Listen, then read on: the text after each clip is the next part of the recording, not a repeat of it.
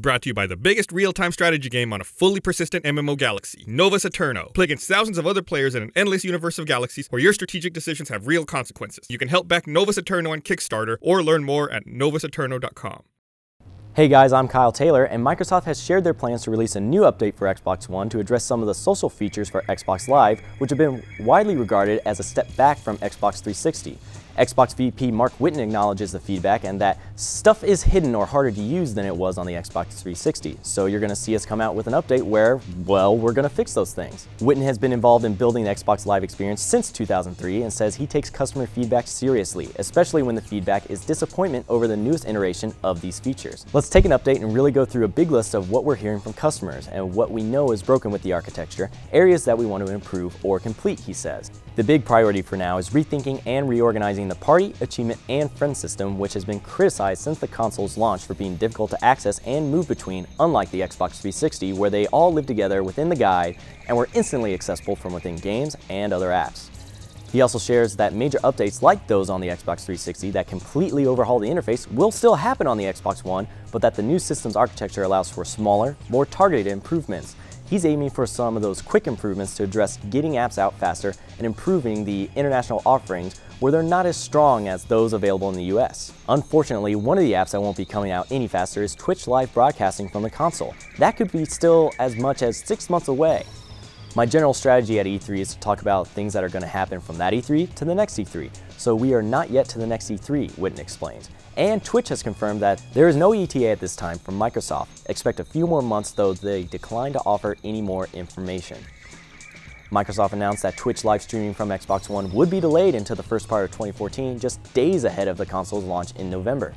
In contrast, Twitch streaming has been available on PlayStation 4 since its November 15th launch, and Sony announced earlier this week that 20% of all Twitch streams now come from the PlayStation 4. However, quantity doesn't always equal popularity, and console live streams have a long way to go to rival those from more established PC Twitch channels. As of the time of recording, the top PS4 stream has 247 concurrent viewers, putting it 90th in the top overall streams, and only 3 PS4 streams have even broken triple digits.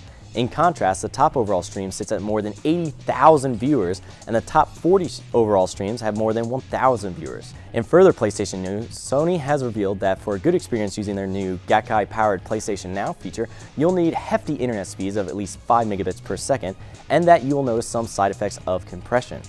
The PlayStation Now team is currently estimating that a 5 megabits per second connection will provide a good experience for most games, and they'll be gathering user feedback during the closed beta before announcing more details, says Sony's Sid Schumann, who elaborates that at this early stage of PS Now's development, pixel counters and graphic aficionados might spot some minor concessions in the visual department, such as compression artifacts.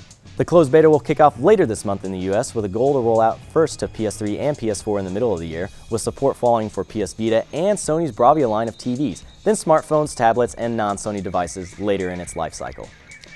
Finally, Halo 4 art director Kenneth Scott has announced that he is stepping down as art director at 343 Studios in order to be with his family.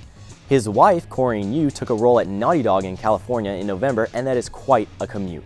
Scott worked on Halo 4 for 4 years and is believed to have been working on the next Halo title for Xbox One, and he will continue to work with the studio as a visual design consultant.